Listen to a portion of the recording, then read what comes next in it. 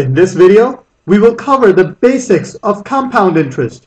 Suppose you have $1 and you put it in a bank account for 1 year. Question is, what would you get back at the end of 1 year? Would it be $1? Could it be more than $1?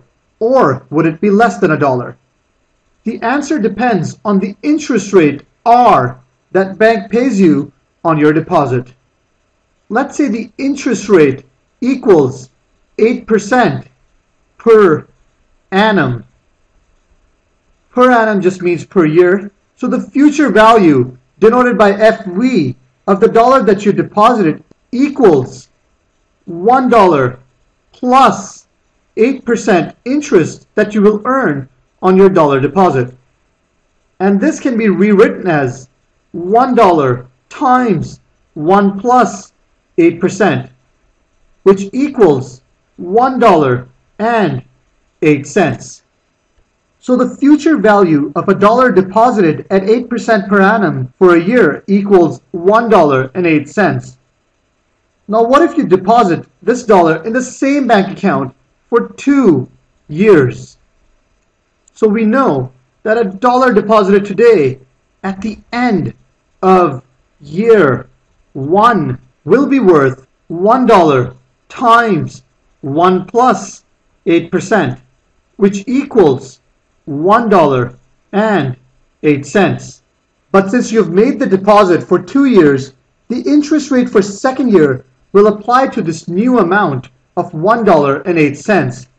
So at the end of year 2, the value of the deposit will be equal to $1.08 times 1 plus 8%, which equals $1.1664. So the future value of this deposit equals the dollar deposited times 1 plus the 8% interest that it will accumulate in first year, and then another 8% that it will accumulate from year 1 to year 2, which can be rewritten as $1 times 1 plus 8% square, which equals $1.1664.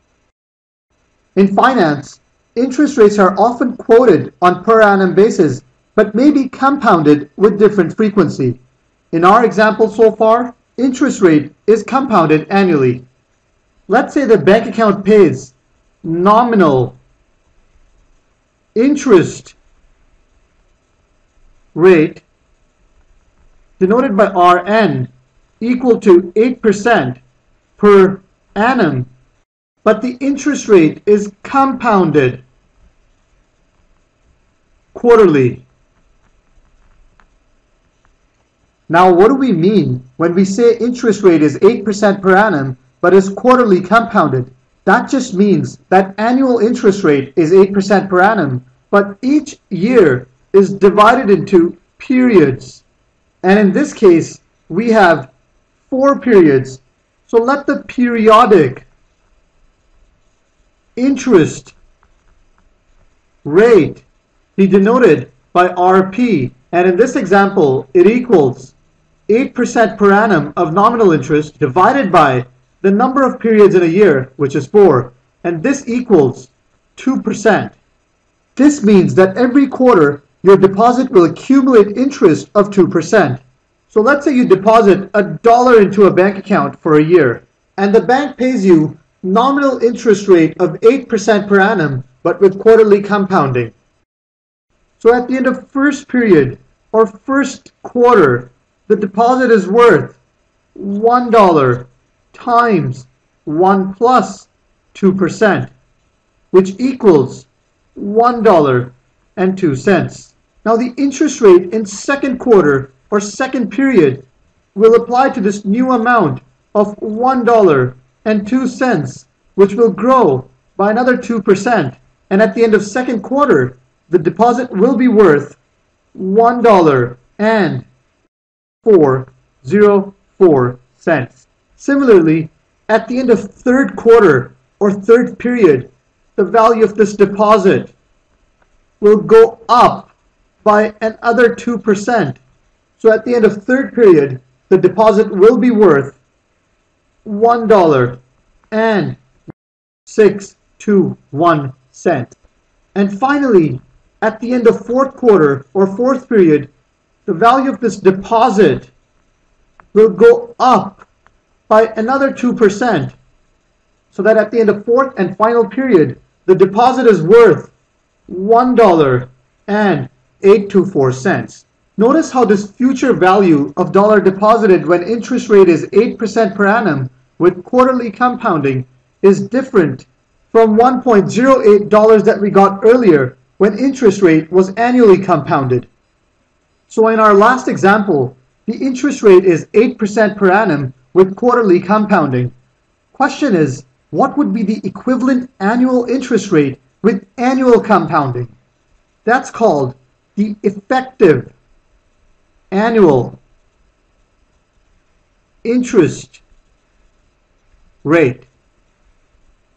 And in this example, it equals 1 plus the 2% interest that we will earn in first quarter times 1 plus 2% interest that we will earn in second quarter times another 2% interest that we will earn in third quarter, and finally 2% interest that will be earned in fourth quarter minus 1, and this equals 8.24%. This means that a dollar deposited today at 8% per annum with quarterly compounding will earn 8.24% interest over the course of a year, and at the end of a year, the deposit will be worth $1.0824. And this matches the value that we got earlier. So we can generalize the argument as follows. If Rn is the nominal rate of interest, and let M denote the number of compounding periods per year, then the effective annual interest rate denoted by RE equals 1 plus the nominal rate of interest divided by the number of compounding periods per year to the power M minus 1. So we have covered the basics of interest rate compounding and shown how we can calculate effective annual interest rate if we're given nominal rate of interest per annum and its compounding frequency. In next videos on compound interest, we will make use of these concepts to calculate present and future value of an amount, as well as cover continuous compounding. If there are any questions or comments, please feel free to post.